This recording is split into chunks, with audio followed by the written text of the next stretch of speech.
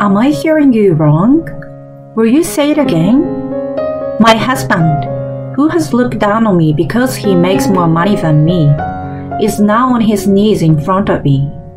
I love her. I've never felt this way before. I want you to leave me. I will give you custody. In fact, we are going to have a baby, and I want her to give birth safely. So will you get out my house this month? He says this with sparkling eyes, but what he's saying is disgusting. Okay, here are the divorce papers. I will only take the younger girls. I don't know about that other kid. I said in a calm voice. Take our eldest daughter with you. He was really insisting. I don't want to do that, because she is. My name is Irene. I'm 45 years old. I have a husband, Tommy, who is the same age as me, and 3 girls. The oldest is 20 years old, and the younger girls are in the 5th and 4th grades. I work full-time as an office worker. I work early in the morning and still prepare dinner even on the days I come home late. Good morning, Mom. My elementary school kids wake up by themselves, but my husband is not a morning person and doesn't wake up easily even if I call out to him. Hey, why didn't you wake me up? After a while, my husband wakes up with a grumpy look on his face. You're not a child. You should wake up by yourself. I tell him coldly. If I'm late, it's your fault. My husband raises his voice. What are you talking about? It's your fault, isn't it? When my daughter blurts out a good argument, my husband's face turns red. How dare you talk back to your parents? Oh, shut up. He's always like this when he's not in a good mood. I grumble to myself. Oh, we're going to be late if we don't get out of here soon, won't we? My husband clicks his tongue at my words and rushes out of the house. This is a scene every morning in our house. And there is another problem.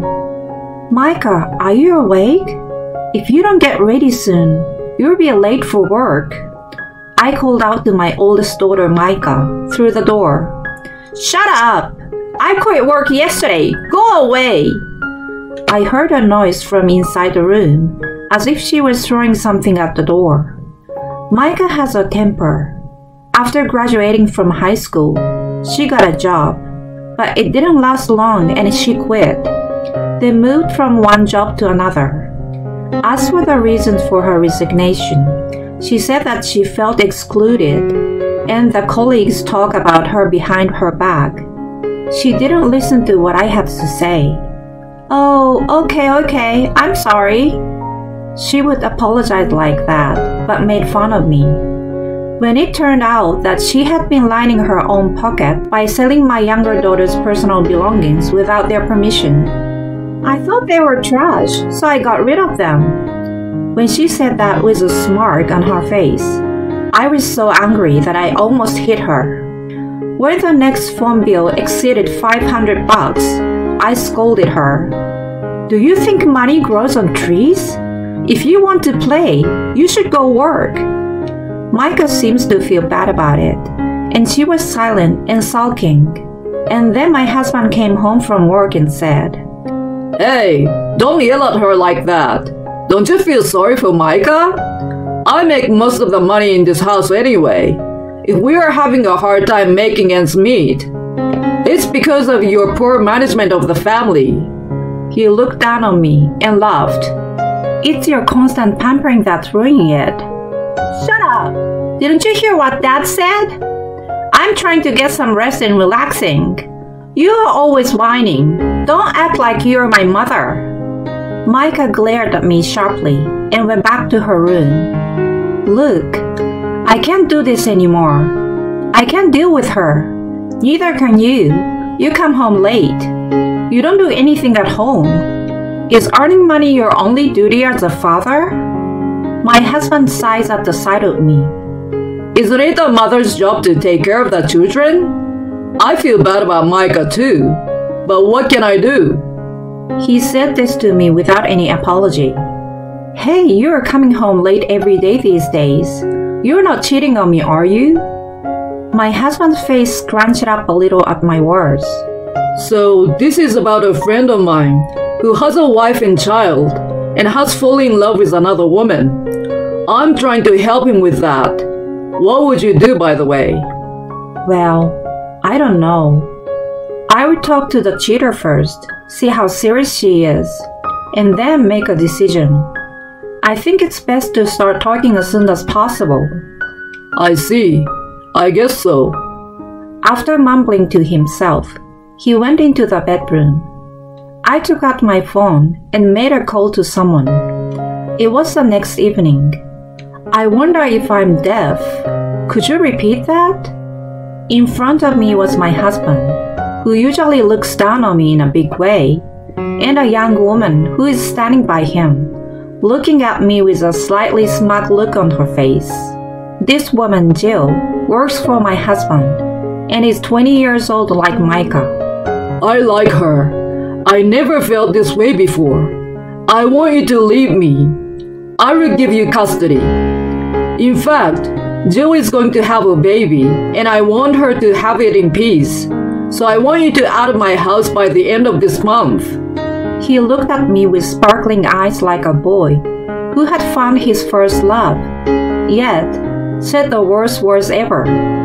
Give up the custody? You just didn't want it. Since I kept quiet, Jill, the cheating partner, immediately talked to me.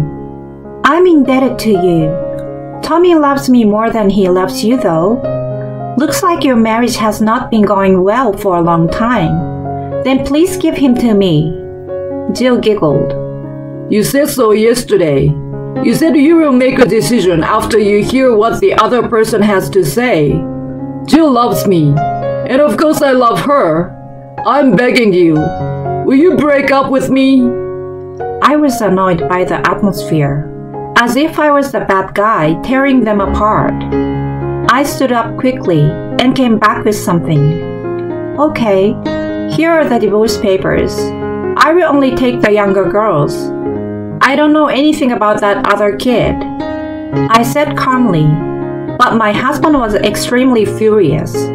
Why? Take Micah with you.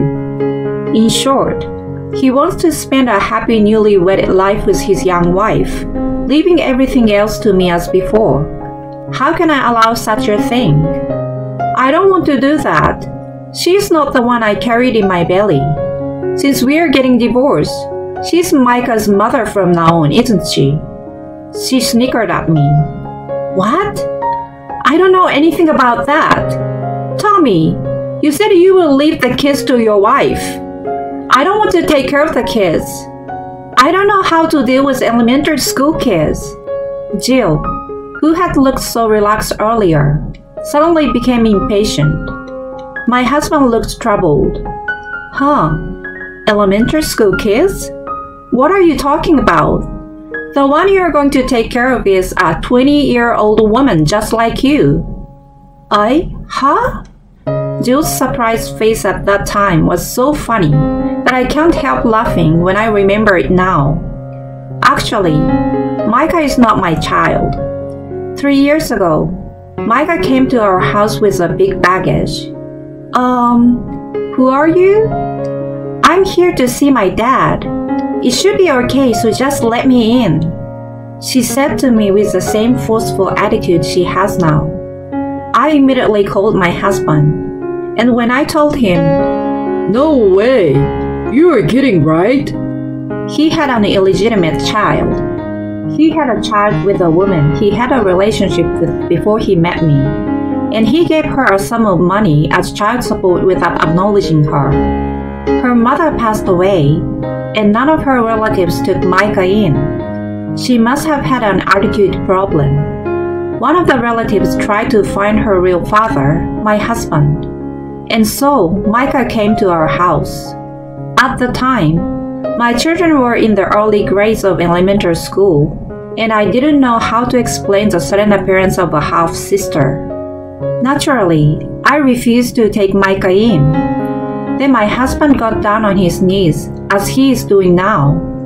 Please, Just for a little while. When she graduates from high school, of course I will let her leave. Just until then, please. I just watched my pathetic husband. Micah was a sophomore in high school at that time. I reluctantly agreed. I explained to the younger children that she was my husband's relative. At first, she was reserved. As time went by, Micah became arrogant to me and my daughters. She looked just like my husband, and I felt that she was really his child. Micah was sleeping on a mattress on the floor, but then, "I want my own room." When she told my husband this, he told me he had no choice but to give my younger daughter's room to Micah. And so, my two daughters shared a room with each other. Naturally, I was furious, but my husband said, "It's only for a little while, right? She's leaving next year anyway." After Micah graduated from high school, she stayed at home and showed no sign of leaving. Furthermore, my husband suggested to me to treat Micah as my eldest daughter. At this point, my heart was filled with a desire to divorce my husband. I guess I had already made up my mind when I found out that he had an illegitimate child. My husband had spoiled Micah, who was causing problems without even facing them. If discipline is a role of a parent, then it is my husband's role to discipline Micah. It is none of my business. I increased my working hours from part-time to full-time as soon as I took Micah in order to get our lives on a more stable footing. When I had some stability in my income and found a place to live with my daughters, I found out that my husband was cheating on me. The thought of my husband divorcing me without me knowing anything about it and living a comfortable married life with his new partner ignited my desire for revenge. I snickered at their ugly argument in front of me and snatched away the divorce papers filled out by my husband. "Well then, I will leave this house as you wish. The house still has a mortgage, and you will each pay me alimony from now on, right?" "Oh, of course, and child support." "Jill, you're in a lot of trouble. This old man will be 60 in less than 20 years. You're gonna be working hard to support him." "That's great. I admire so much." Jill blushed when I smiled at her. "What are you talking about? That's not what you told me, Tommy. You asked me to be a stay-at-home wife when we got married, didn't you?" "Well, that's..." His reply irritated Jill even more. "Oh, really? That's even harder. This old man doesn't help me with the housework at all. Oh, and he can't get up by himself in the morning, so you have to wake him up. And of course, he won't take care of the kids, so you will be on your own." Jill was starting to get nervous about the consequences of her future as I spoke cheerfully. I felt sad as I was talking. My husband had not been like this from the beginning. He had done a good job of sharing the housework and childcare with me when we were first married. However, as he got promoted, he started to one-up me because he was earning more. And to top it all off, he has an unruly illegitimate child named Micah. What in the world is the reason for not divorcing? "I have no money for alimony. What am I going to do? I'm about to have a baby. Don't you feel sorry for me?" "Well, I feel sorry for the baby in your belly. To have a woman who can't even say a single word of apology for destroying someone's family as a mother, and to have a stupid man as a father who thinks that the only role of a father is to make money," I said to them in a calm manner, and they turned red in the face. "Jill, don't worry about the money. I didn't tell her this, but I actually have a good amount of money saved up from my bachelor days, so there's no need to worry about the money." Jill's face lit up instantly. She looked at me as if to say, "Hey, I won." "Oh, I see. Oh, I thought I saw Micah rummaging through your wallet a little while ago. I think it was a credit card." My husband's face turned pale, as I made a deliberate pretense of thinking. He rushed to Micah's room. Hey, you didn't. Micah seems to have overheard our discussion from her room. Well, I borrowed some money. I don't know the total amount, but maybe about $2,000 this month. Micah laughs bitterly, but soon turns the tables on him and says, But I don't have a choice. I'm in the middle of recharging my batteries, so it's your fault for being stingy and not giving me an allowance. Jill, the cheating partner, looked at the arguing father and daughter with a tense expression on her face. I was standing behind her. Isn't she an energetic girl? I couldn't even handle her. Good luck, her new mom. Oh, and don't forget the alimony. Jill fell to her knees and started waiting. I left her there without a word and walked out of the house feeling light. Thanks for waiting. Let's go back to our new home. My daughters came running up to me with smiles on their faces. Are you okay? My friend, who I had asked to watch over my daughters, was worried about me. It was a big win. I gave a peace sign and high-fived my friend. This is my friend's story, he said. Wouldn't anyone think 80% of the story is about himself? I was struggling to hold back my laughter. The night before, my husband told me the story, and I realized it. So I asked my friends to take care of my daughters for me. I laughed at my husband, who really brought his girlfriend. I was preparing to leave home to get a divorce from my husband. The contract for the new house had been signed a few days before, and most of the belongings had been moved out. My husband, who is indifferent to our family, was not even aware of this. A few days later, I was contacted by both of them through my lawyer. Your husband is demanding a reduction in the amount, and the cheating partner says that the relationship with your husband is untrue. I submitted a new audio recording of the discussion. Then I started ignoring their calls, so I sent a certified letter to their workplaces and the cheater's parents' house. They seemed to have given up, and the amount of money I had requested was transferred later. The next month, my husband and Micah appeared in front of me on my way home from work. Irene, please come home. I was wrong. You're all I've got. You're still mad at me, aren't you? Can you forgive me for this? Come home, Mom. Dad expects me to do all the chores. They had tears in their eyes. You are both trying to sell me something I don't want to buy.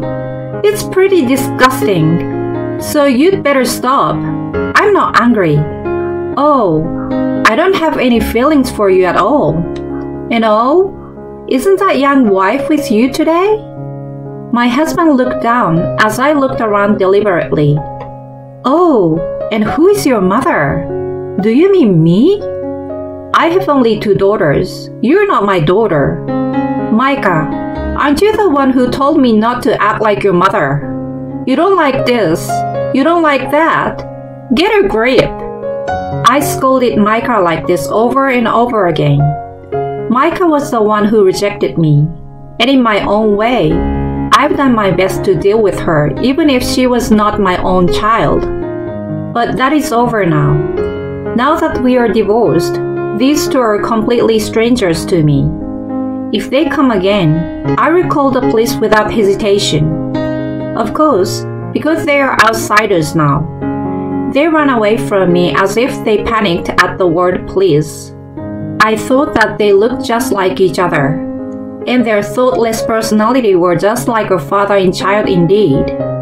Incidentally, I knew from my lawyer that Jill and Tommy had broken up soon after that.